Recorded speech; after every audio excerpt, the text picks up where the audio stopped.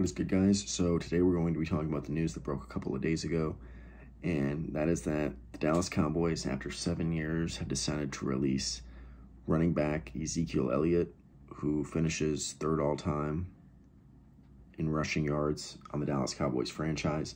And I mean, let's be honest, that's pretty impressive considering the top guy on that list leads the entire NFL and the history of rushing, Emmitt Smith. So yeah, very impressive what Zeke was able to do. And yeah, it's just unfortunate, you know. I stand by what I say. I think Dak Prescott and EZEKEIL Elliott's one of the greatest duos in all of sports all time.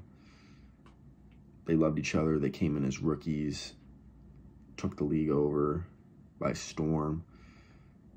They've been best friends ever since, and all 7 years that they've been together. You know, Zeke was a star at Ohio State. He helped them win the national championship in 2014. He had some off-the-field issues, but worked them out. You know, a lot of people thought he should have been the Offensive Rookie of the Year. Led the league in rushing. And, I mean, when he was on the field, their offense was productive. When he wasn't, their offense wasn't that productive. And so, yeah, and then there's the whole contract holdout. Eventually, Jerry pays him, but he's never the same back. And past couple years, he's really declined. And now they're just ready to move on to Tony Pollard, and they're done with Zeke. And I'm not sure Zeke will get to sign anywhere else, even if it's on a cheap deal, just because he isn't that productive. I do think he is still productive, though. I think you can sort of use him like Jamal Williams, red zone situations, short yardage situations, but he can't be your number one every down back. He's not McCaffrey or King Henry or Dalvin Cook or Saquon or anyone like that. He's too old, and it happens to a lot of running backs, early. I mean, 30 is considered old for a running back. I mean, running backs tend to retire before any other position in the NFL, on average, you know. So, yeah, it's unfortunate.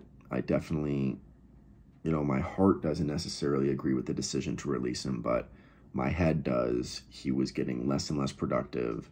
It's only going to be a 1 year, $11 million cap hit. You're not going to be, you know, losing a lot in releasing him. And yeah, I'm sure it was tough for Jerry, but because, you know, again, with Jerry, probably same thing with me. You know, his heart doesn't want to release him, but his head does. And at the end of the day, if you want to run a successful NFL franchise, you have to listen to your head every time over your heart. So I think it's unfortunate, yeah, for real. But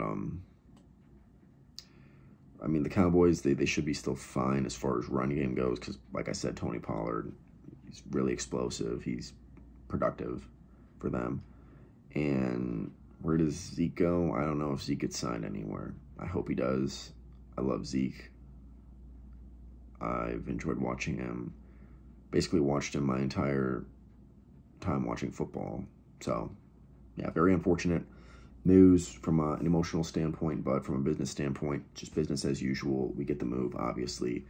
And yeah, that's going to wrap it up for this video, guys. More content is coming. Please like, comment, and subscribe, and I will talk to you guys in the next one.